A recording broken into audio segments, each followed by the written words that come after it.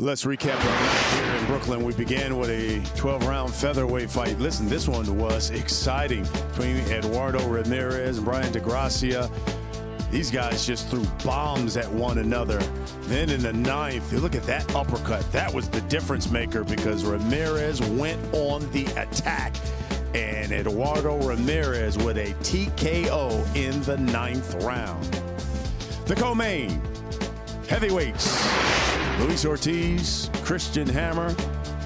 And these guys threw some bombs as well. Ortiz boxed a lot, got a couple of 1-2 combinations in there. Hammer's a tough guy, but in the end, Luis Ortiz walks away with a unanimous decision and a victory. The main event for a version of the WBA Super Welterweight title, Erislandy Lara, former champ, taking on Brian Castaño.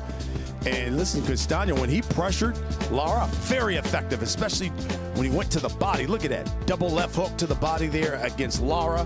Lara had some real flashy 1-2s and headshots. In the end, it ended with a split decision draw. They say they will run it back. Hey, Erickson Lubin was my guest. He said this fight would end in a draw as well.